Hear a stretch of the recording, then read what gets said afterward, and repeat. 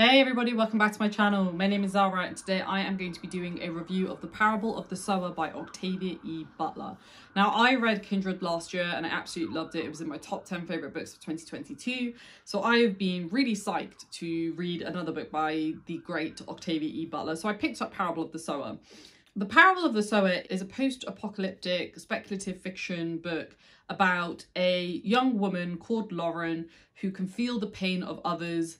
It is set in a world, it's actually set in the future. I don't know when she wrote this book, but it's actually set in the 2020s, which is slightly jarring because she actually talks about 2023 and 2024 and 2025. So that was a little bit jarring. This book is essentially a kind of commentary on what happens when climate change and social inequality kind of hit an all-time high. And it's a really fascinating yet scary look at what the world would look like when those things hit that all-time high. Now I'm going to jump into my review. What did I like about it? I really like the themes covered in this book, and I have to say that's probably the thing that I enjoyed the most about this book. There were things that were okay, but I wouldn't say they kind of changed my life. Whereas I think the thematic work was very thought-provoking and was very profound. As I mentioned at the start, this book is essentially about what happens when the world is upended due to climate change and due to social inequalities hitting kind of that breaking point and the world is essentially broken.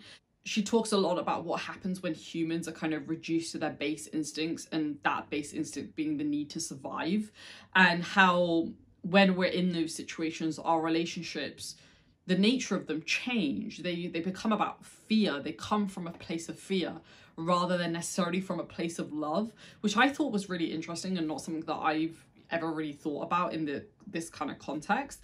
There's also a lot of discussion around religion and how people use it as a symbol of hope and how it can be a way to kind of cope with the stresses of daily life.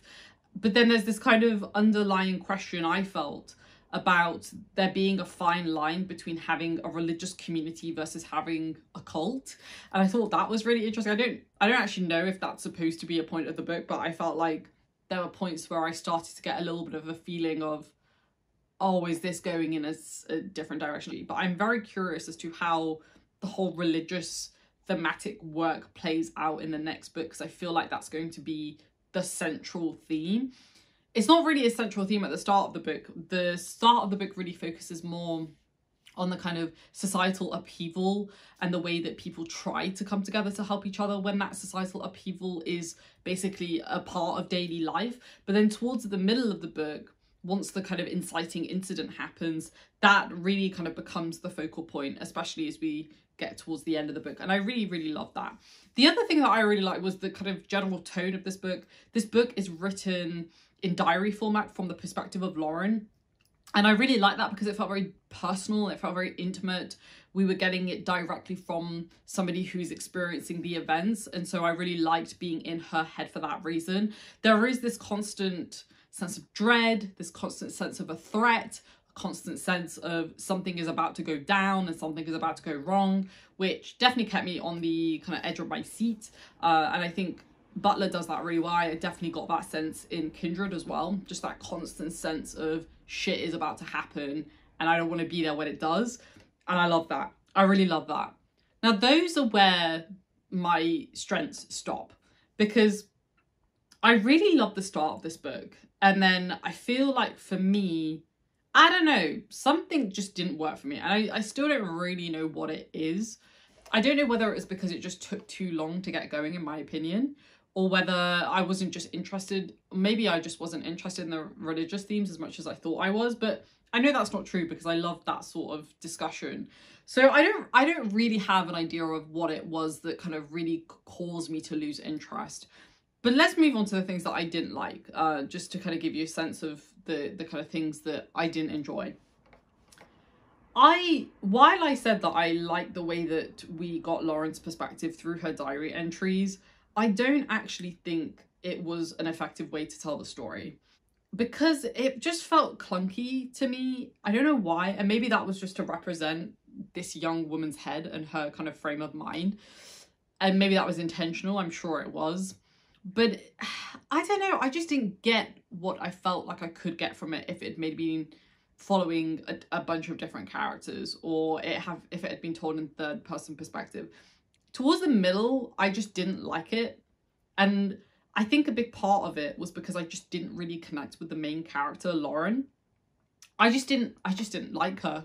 It's not that I disliked her, and it's not that I actively disliked her. I just didn't like her. I just didn't really feel any sense of kinship with this person. I didn't really feel like she was somebody that I could relate to. She just didn't really, she just didn't really feel like a fully fleshed out person. And that was really disappointing because I quite liked her at the start, but I was expecting more and I just never got it. And so I feel like that was maybe why I just didn't fully connect with the entirety of this book. I connected with what it was trying to achieve, but I didn't connect with the book as a whole, if that makes sense. And that was really disappointing because Octavia E. Butler's character work in Kindred is perfection. Like, it is absolute perfection. In this book, it was just meh. It was just meh. And to add to that, I didn't really latch onto any of the other characters as well. I mean, I really liked Lauren's father. I found their conversations to be the most interesting and his dialogue to be the most interesting. But apart from that, there wasn't really anybody else that I could really latch onto and really relate to and really kind of get behind. I found one thing really funny is how one of the characters is Lauren's boyfriend. And we literally learn nothing about him. Literally. He's just like a spare part. He's just there to be Lauren's boyfriend. We get zero depth into this person, considering how important this person is to her. We don't learn anything about him. We don't get any context around who he is and, you know, what he's like and what their relationship is like. And I just thought that was very odd. I don't know, I just thought it was odd. You know, I feel like a story set in a kind of post-apocalyptic world, those types of stories for me, the relationships are the most important bit because that's ultimately the thing that any human would latch onto. Literally any post-apocalyptic story that I've ever read, War of the Worlds being a really good example. There are moments in that book where there are relationships discussed and we latch onto those relationships because the world is literally falling apart and it adds a sense of depth and layer and emotion that otherwise we just don't get. And that's what we don't get in Kindred. We just don't really get a sense of that togetherness. And I just thought that was very, very jarring for me. The last thing that I will mention that I didn't like was the fact that the book just dragged. I mean, it's not a long book by any means. It's actually quite a short book. But because it takes a while to really kick off, because we don't really get to the inciting incident till about halfway, if I remember correctly. And we just don't need all of that in the first half. I just didn't really get the point of the first half. If you're not going to focus on the characters, then fine, focus on the world building, which is what Butler definitely does. She focuses a lot more on the societal upheaval, which I understand why she did that. But at the same time, it was just boring. You know, there's only so much that you can tell me about this small community. There's a point where I stop caring because you're just repeating the same things. And that's kind of what happened, you know. So when the exciting incident does happen, I don't really, obviously I feel sad for them, but I don't feel like, you know, my heart is out of my head or anything like that because I just don't really feel any sort of kinship with these people. So I feel like this is a pretty negative review, and when I finished the book, I gave it a 3.75 stars, and then I actually reflected on it a few days ago and I changed my rating to a 3.25, and I might even just down it to a 3. Because I like the thematic work, but I don't think that's enough to carry the book. And the tone is not enough to carry the book. For me, this type of book has to be about the relationships and the community and the characters. That's my favourite post-apocalyptic books are all like that. The Road is literally, that's all that's about. It's about the relationship between a father and a son. And we want that. We want that because we want to see that humanity. We want to see that connection between people in a world where that connection is fundamentally lost. And we just didn't get that.